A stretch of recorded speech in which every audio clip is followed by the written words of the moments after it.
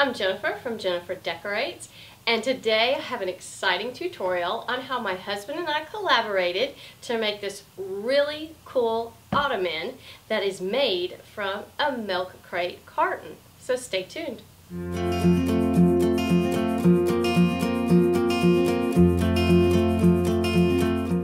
Hi, and welcome to my living room. I would describe my living room style as industrial / vintage.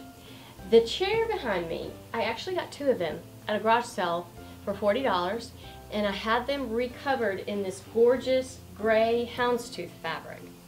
After sitting in them, we realized we needed an ottoman.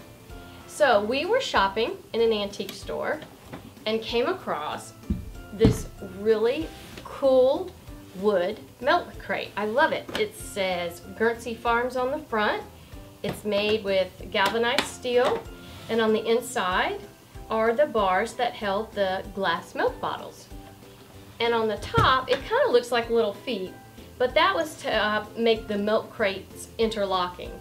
So my husband actually came up with this idea, was to go ahead and make a really cool ottoman and go with the style of our living room.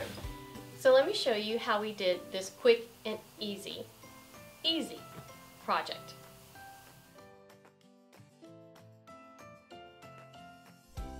You want to get a really good measurement of that little metal post that's on the top. Get a good measurement of your width and your height.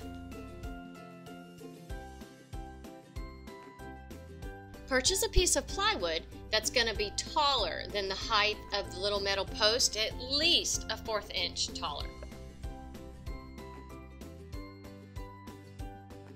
The reason for the plywood being taller is because you're going to cut out the little notch for the little metal post, but you're not going to cut all the way through that plywood because we're going to cover fabric over top of it, so it's just going to fit in there really snugly on top of the milk crate.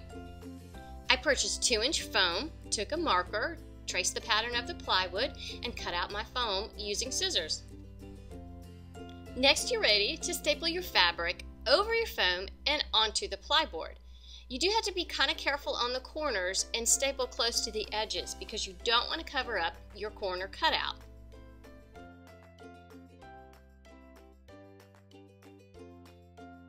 So if you'd like to do this project, you could find a very similar milk crate carton at an antique or vintage store, and I've also seen them on sale at eBay. Thank you for watching. Be sure to subscribe to my channel and have a wonderful day. Thank you.